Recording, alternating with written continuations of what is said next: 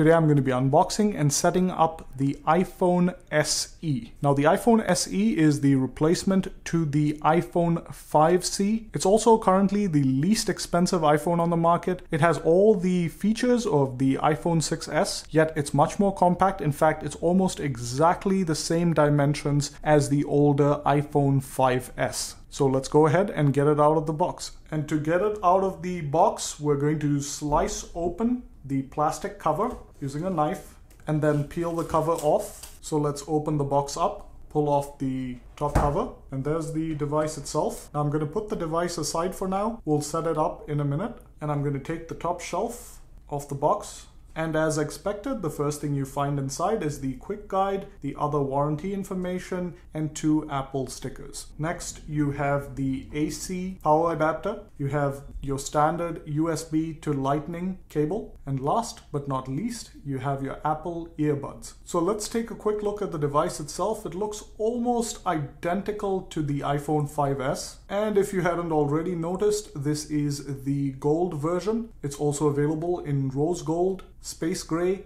and silver. So let's go ahead and start setting the device up. In order to do that, let's peel off the plastic cover on the front. Let's also peel off the plastic cover on the back. So now it's time to power the phone on. So press down on the power button, which is still on top like the iPhone 5s. And there you go, it's booting up. Okay, so now you see the welcome screen, and I'm going to slide to start setting it up. I'm going to select my language first. Okay, and then select my region or country. In this case, I'm going to select the United States and then connect to a Wi-Fi network, and to select my network and then enter the password. Okay, so it's now connected to my Wi-Fi network, and then it asks me if I'd like to enable location services. I'm going to say enable location services, and then it asks me if I'd like to set up Touch ID. Now Touch ID, if you're not aware of what Touch ID is the fingerprint sensor on the front, which is a very secure feature. Now I'm not going to set it up today, but in case you're setting up your own phone, I definitely recommend doing this. I'm just going to touch Set Touch ID later and then hit continue. And then it asks you to set up a passcode, which is absolutely required, and I'm going to set that up. Okay, so I've set up my passcode, which is a 6-digit passcode. Next, it asks you whether you'd like to back up from either iCloud, iTunes, or set up as a new phone, or move data from Android.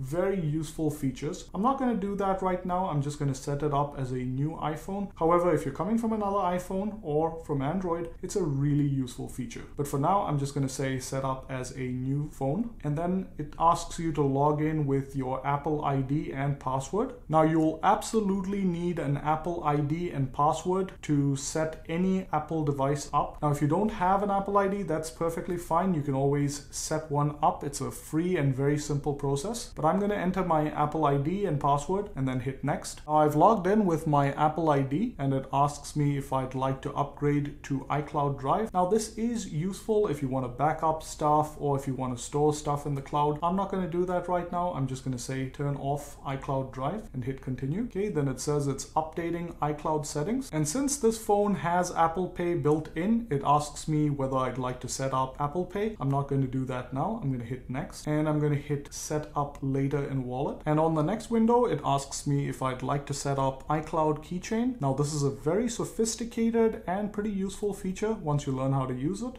I'm not going to get into this right now. I'm just going to hit don't use iCloud keychain. And on the next window, it asks me if I'd like to set up Siri. Now this optimizes Siri for your accent and your voice and the way you say words. So I definitely recommend doing this if you're setting your phone up. For now though, I'm going to skip this. I'm going to say turn on Siri later. And next it asks me if I'd like to send diagnostic information to Apple. Now if you're not comfortable doing this, just hit don't send. And that's what I'm going to do right now. And then it says welcome to iPhone, and hit get started, and there you go. The phone is set up and ready to use. Now unlike all the other devices that I unbox, I won't be doing a full review of this device.